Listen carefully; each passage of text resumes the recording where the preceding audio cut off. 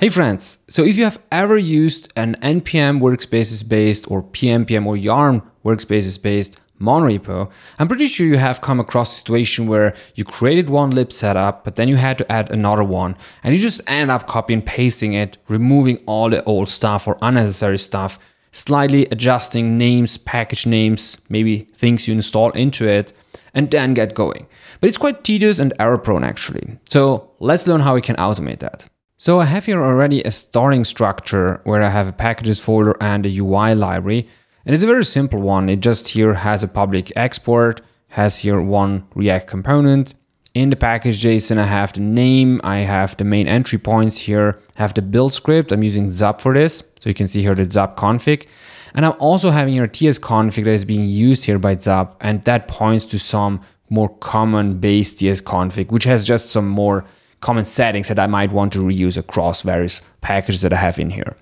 Now, in this specific case, I'm actually using PNPM Workspaces here. You can see that by that PNPM Workspace YAML file, but it's perfectly fine to also use NPM or Yarn Workspaces. It wouldn't matter in this case. So to build this project here, I could just run PNPM-R build, and it would run recursively the builds for all the projects in this workspace. So in this case, I just have one, and you can see now that this folder is being produced and the compiled output, basically our TypeScript is being compiled to JavaScript here. Now, if I want to create a second library, which is very often the case, I would have to go and now copy and paste this. So just go here, copy and paste, create a new one, potentially remove the files within it. Now, obviously here I don't have much files, so it would be pretty easy. But imagine a more real world project, you would have a couple of those. And so removing them, even maybe tinkering here with specific dependencies for that new app and removing all the old ones could be tedious. So I wanted to show you quickly how we could kind of automate this by leveraging NX generators. Now as a first step, let's just add NX here to this Monorepo. So you can just run PNPM DLX NX add latest init. And so this now installs NX, kind of asks a couple of questions like what scripts need to be cached and where the output folders are. And so we end up here with an NX dependency in our package.json and also an NX.json here, which defines things such as the cacheable operations or such a task pipeline, which defines, for instance, the case where it would run the builds of our dependent projects before running the build of our library itself. So for now, we can actually ignore this. And now that we have NX installed, we can also just run our commands as follows using the NX pipeline. So we could say run many -t build, and this would now run the builds of the projects that are in our workspace. But what we want to actually do is to automate this workspace, and NX has the capability of running generators. Now to better understand this, if we go to nx.dev docs, there's an entry page there about why NX, and further down it is kind of an explanation of what the overall architecture of NX looks like. So what we have done now in this PNPM Workspace Monorepo is just install that NX package, which gives us the task running as we have seen. It also gives things like distribution and caching. But there's also a section about plugins, in particular the dev kit that can be used to develop such plugins. Now, plugins are usually very technology specific. So there might be a plugin for React, for Angular, for Next.js, for Remix that basically help you set up those projects in a very easy way by generating some of those parts. And that's actually the part that we're interested in. And then some other things such as like wrapping lower level build toolings by providing dedicated task runners and things like automate migrations. But we are mostly focusing now on that generators part because we want to leverage that for our local workspace. And so there's a whole section about how to develop such plugins and how you can install them in a workspace or use them to automate your workspace. So definitely feel free to check out that types of docs. But we're going to now do that live here in this PNPM Monorepo. So the first thing that I'm doing is installing the NX plugin package because that provides the facilities to create such automation generators. So let me just run here PNPM add NX plugin, and I'm installing it as a dev dependency and also workspace wide at the root level package.json because this is something that kind of impacts the entire workspace here. So once this is installed, we can now run PNPM NX list add NX plugin, and this will give us a list of so-called generators that this plugin already comes with. Because we don't want to set up the whole plugin system for ourselves, but we could rather just run a generator again to basically generate such a plugin. And so in this case, we are interested in this one specifically, and later then in that generator, which is kind of a weird combination, to set up such a code scaffolding mechanism to then create our new package. So as mentioned, first of all, let's run the generation of such a new NX plugin here in this workspace. And so I'm running nx generate add nx plugin. And so it will ask me now, what is the name of the plugin that you want to create? And so in my case, let's just call this automation, because this should kind of contain the automation facilities for our workspace here. So you can see here an output of what has been created, but you can also just go in here and you will see now we got a new kind of package inside the packages folder that is empty for now. It has a package.json with just a name, but nothing really more in it. So the next step is to generate such a generator. And so again, I'm using nx generate, nx plugin generator, and let's call this React lib, because we want to create a generator that scaffolds a new React library based on this model. So it will be fully custom to this workspace. So here it asks me in which project we want to add that generator. And obviously we want to add it in our automation project. And so here we get now such a generator set up. And that includes, first of all, such a generators JSON, which is leveraged by NX at runtime to find potential plugins that have generators installed and shipped as part of them. And so what the generators JSON does here is mostly identify the name of the generator, point to the actual implementation function that needs to be run when the generator is executed.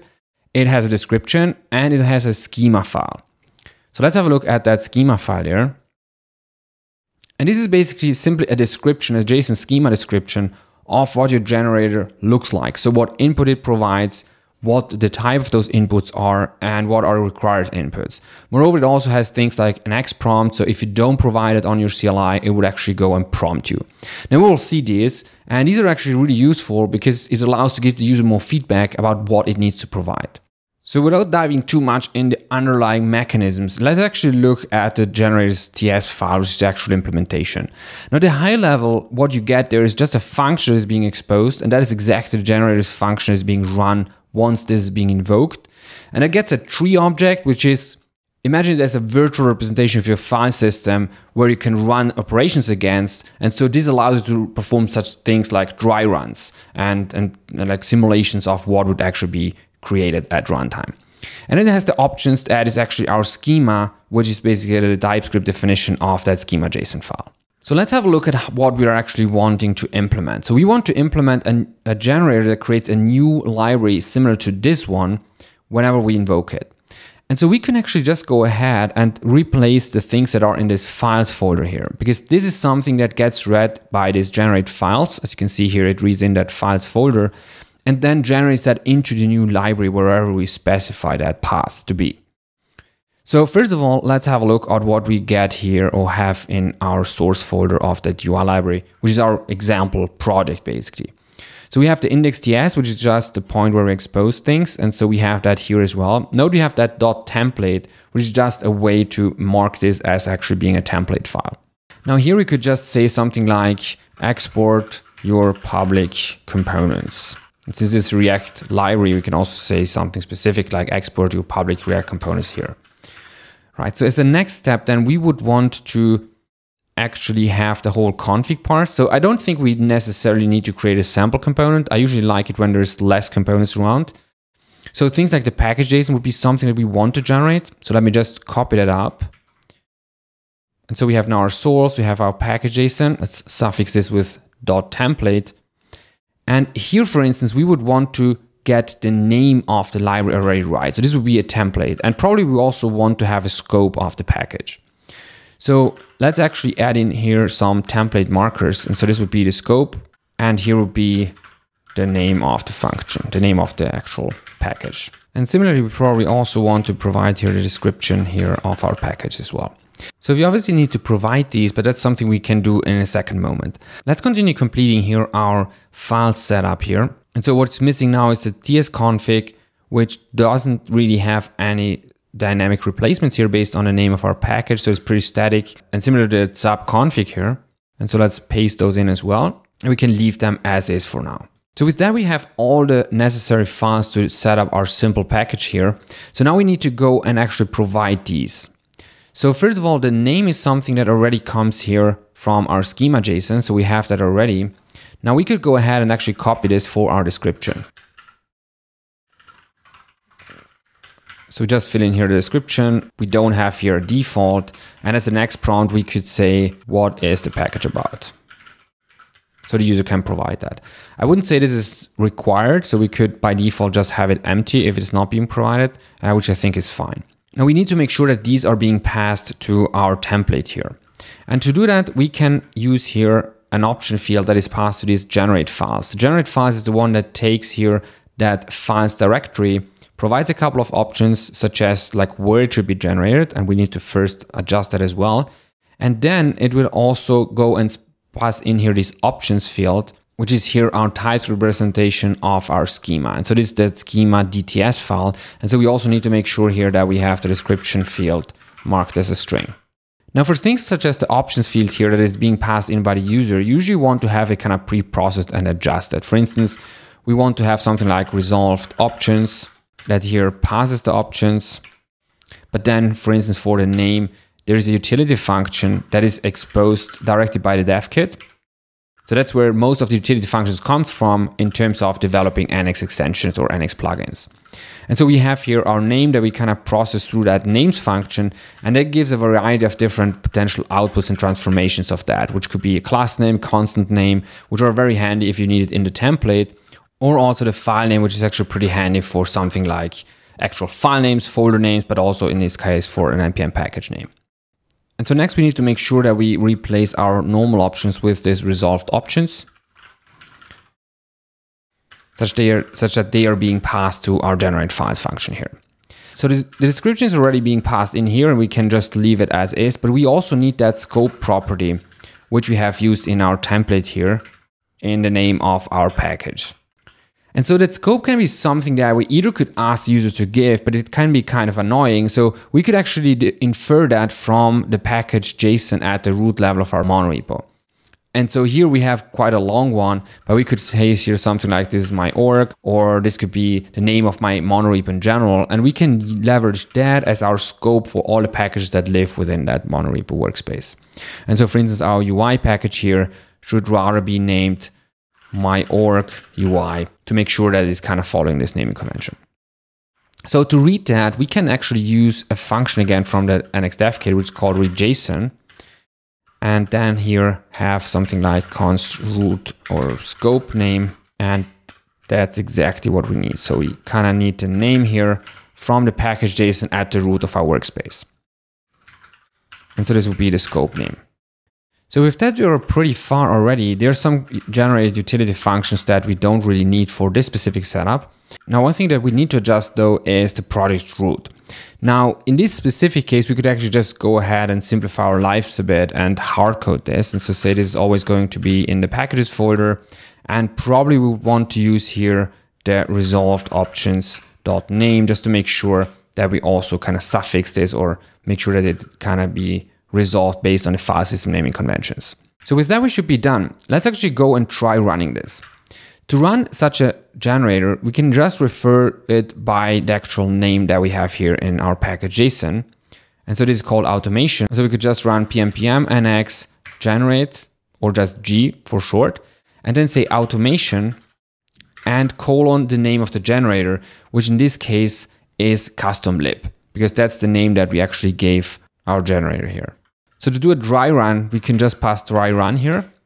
And this would now invoke directly our generator. So it asks properly what name we want to use for our library. So let's say my React lib. What is the package about? It is just a simple setup of a React library. And now you would see what it is going to generate. So here it would create a new folder here based on the name we provided with a package JSON, has the source file, has the configs that we need. And so far it looks actually pretty good. So let's try this without actually the dry run.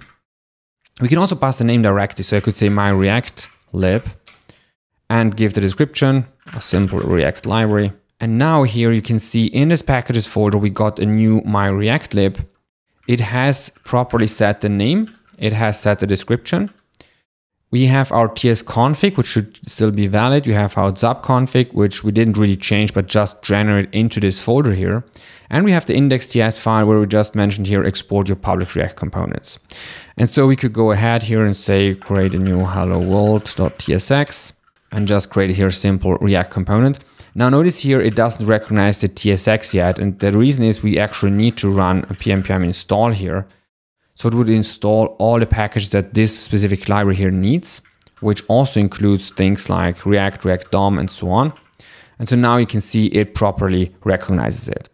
Now, since this has already the build script as well, we can just run pnpm nx build, and the name of this library is myreactlib, and it would just now build our application here. Now you can see there are some warnings because what happened here when we generated this setup automation is that here in the tsconfig base, some relative paths have been set, and this is necessary for NX to automatically recognize this library and pre-build it for us and run it, because this is written in TypeScript, but NX immediately executes it without us having to do any pre-build step at all. And so to circumvent this warning, you can just set here the base URL and set it to dot, as well as the root there to dot. And so if you rerun the build here of our Reactlib again, it just produces the proper output. And so you can see here it compiles just as we would expect. And so this generator was actually a pretty straightforward one, as we didn't really customize a lot of the output here, but rather just copy and pasted files in here, replaced a couple of things such as here and here that could be dynamic based on the user input, and that's it. But you could do a whole lot of different things here, such as using some AST parser, looking at an existing library, and for instance, augmenting that library with some additional things. Let's say you have a library or an application in your Monorepo and you want to add Prisma support. So you could generate that on top of that existing library rather than just always scaffolding new ones. So I hope this gave you some insight into how NX generators work, and maybe it sparked even some ideas of how you could potentially leverage them in your own Monorepo workspace. Hope you enjoyed it. See you in the next one.